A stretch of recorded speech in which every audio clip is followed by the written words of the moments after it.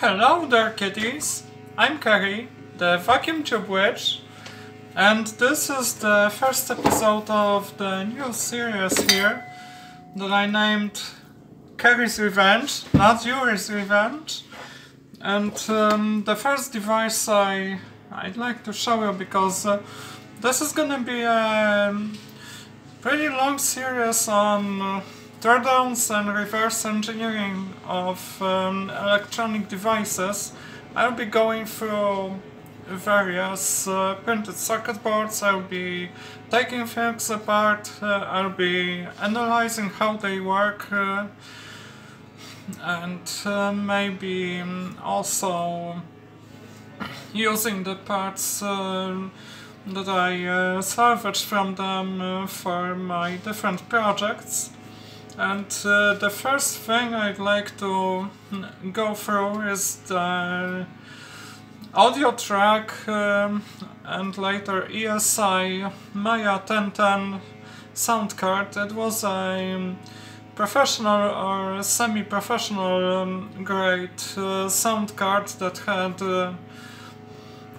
8 analog inputs and 8 analog outputs, and on top of that it also had 2 digital inputs and 2 digital outputs.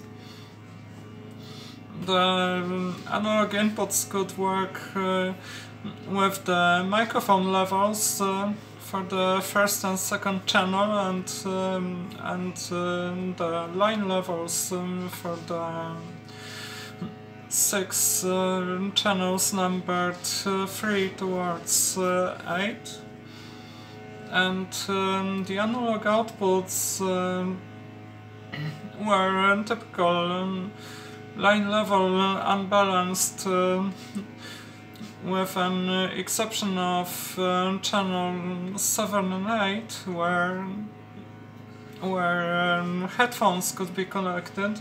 And I've got this little thing of beauty from my friend who works for an IT company.